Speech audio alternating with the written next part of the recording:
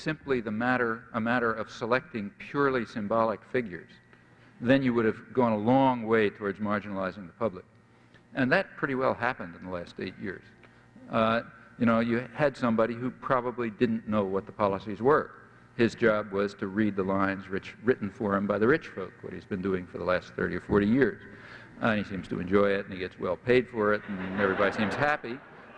But to vote for Ronald Reagan is like voting for the Queen of England, you know. That's an advance. I don't really mean this as a joke. I think that's an advance, you know, it's progress in marginalizing the public.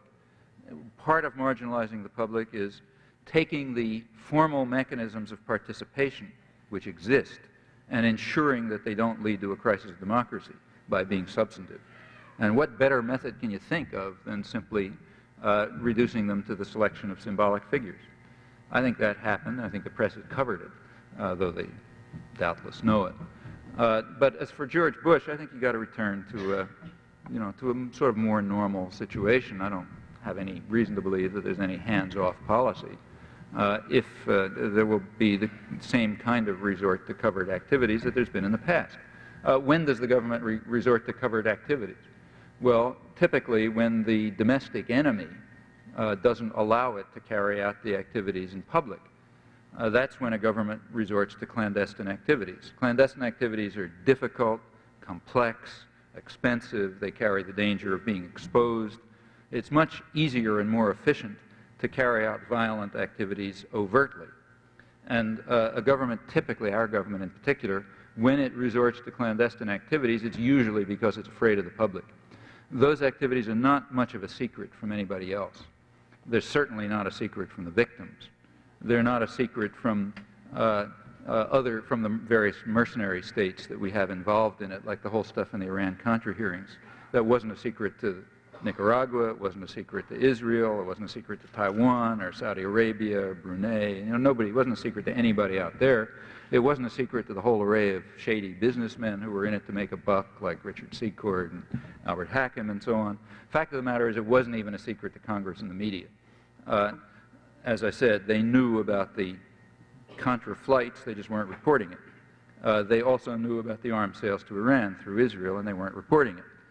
They couldn't suppress any of that any longer after a plane was shot down with an American mercenary, and after the Iranian government revealed the fact that the National Security Advisor was wandering around Tehran giving out Bibles and chocolate cakes.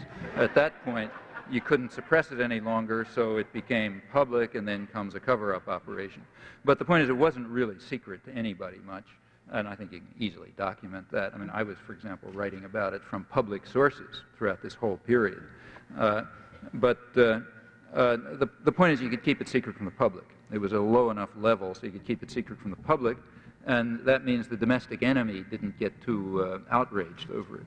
Remember that you've got to control enemy territory, and that's what covert operations are for.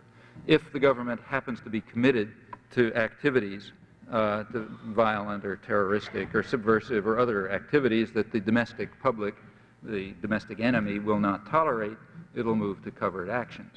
That's what they're for, and there's no reason to believe that the Bush administration will be any different from others in this respect. Especially, you know, in fact, less reason. After all, what's Bush's background? Dr. Chomsky, you a statement in the recent Insurgent interview regarding the feminist movement that it has been the most important the actual effects it's had on social life and cultural patterns. If you quoted accurately, it's been a lasting and important movement with an impact on everything. Why is it that not only the left has trouble with, you know, in some ways working with the feminist movement, but perhaps tolerates, to what I feel is an unacceptable degree, anti-feminist individuals and perspectives within its mix? That's one question. And the second question... Could you be more specific about what you had in mind? I mean... Well, I don't know. That's a tough thing, because I'd rather not go on. Okay. But yeah. Another one I'd like to throw out for you is that you are a world-class linguist, and I'm wondering how this kind of blends in or interfaces with your political work. Yeah. Well, I mean, actually the issues of feminism, the context of that remark was my expression, if I recall correctly, was an answer to a question of what happened to the movements of the 60s.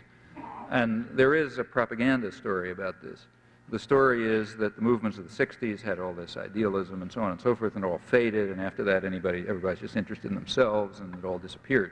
And I think that's nonsense. I think that's propaganda, and it's in fact an attempt to make people feel that they ought to give up.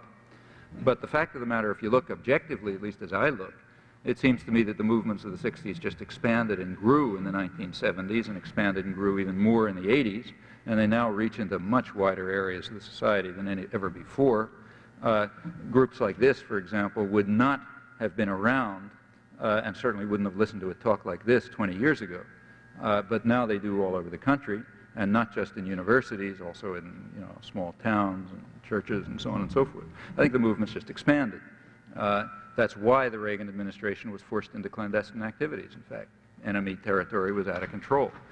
But as for the reason I mentioned the feminist movement specifically is because that's a product of the 70s. And in my view, as you quoted, it's accurate. I think in terms of its overall impact, it's probably the one that had the greatest impact on cultural patterns and relations and structures of authority and so on and so forth of any of them, and that's the 70s and the 80s. Now, to get back to your point about the left, a large part of the origins of the contemporary feminist movement were in the left, and they were in reaction to the sexism inside the left. That was a big issue in the late 60s, a big issue, and it was a very emotional and complicated issue. And that was one of the roots of the modern feminist movement. Of course, feminist movements go way back. And it could be that the left still tolerates sexism and sexist individuals. I'm sure it does. If to the extent that it does, that's just something to be overcome. Not just on the left, everywhere else as well. I don't see it in anything special to do with the left.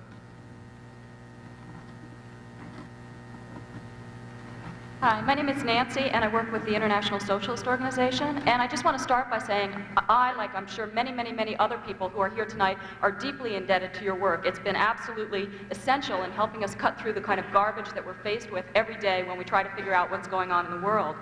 But I think there's also, if I can continue, I think there is also a problem in the analysis that I've seen in your works and that you presented tonight, in the sense that I think we can tend to lose the forest for the trees, that you present so many astonishing details about what is wrong with the system and about what is wrong with the media, that we can tend to lose sight of what I think the really key question is, which is why is this control necessary in the first place? And I would submit at least that I think it's because there's I got a minute and a half, I swear to God it's no longer.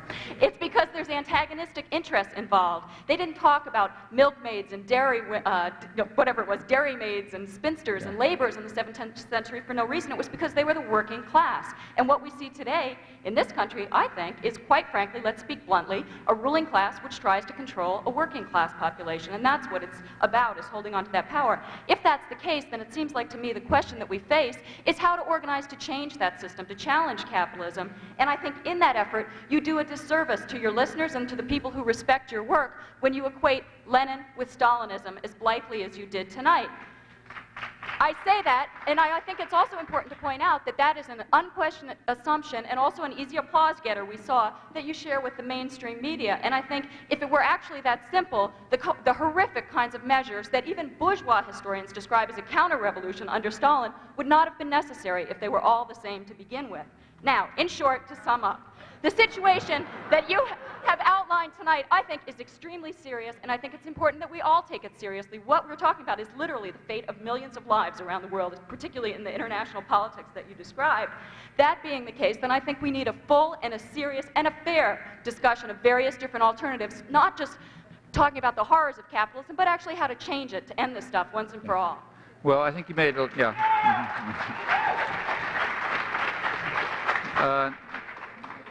I think, well, there's several questions there. One is about the discussion of the United States, and I think what I said is approximately what you said, except I didn't use some of that rhetoric.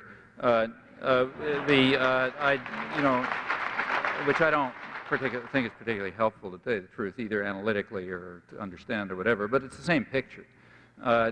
John Jay had it straight. The people who own the country ought to govern it, and the people who own